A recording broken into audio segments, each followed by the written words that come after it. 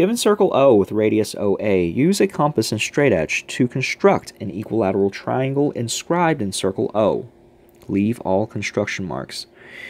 So I do not have a virtual compass and straight edge, so what I'm going to do in this video, I will go and narrate the steps that you have to undertake in order to perform this construction.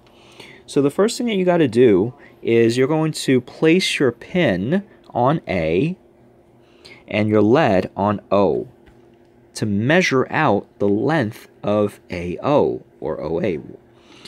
And then what you want to do is from there you're going to leave your pin on A and you're going to make a mark like so.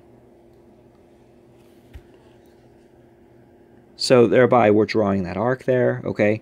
You pick up your compass, you place your pin on that point of intersection. And then we're going to mark up the circle like so. Pick up the compass, same configuration, do not alter the opening of the compass, and continue to make your way going around the circle.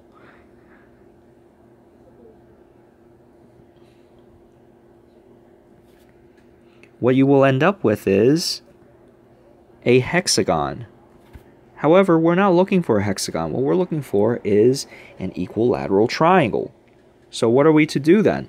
Well, it says here to inscribe an equilateral triangle. It doesn't really say to have the vertex of the equilateral triangle to be placed in any particular location. I'm going to choose point A to be the vertex of the equilateral triangle. So then what you do is you're going to take a straight edge from A, you're going to draw a line to every other intersection.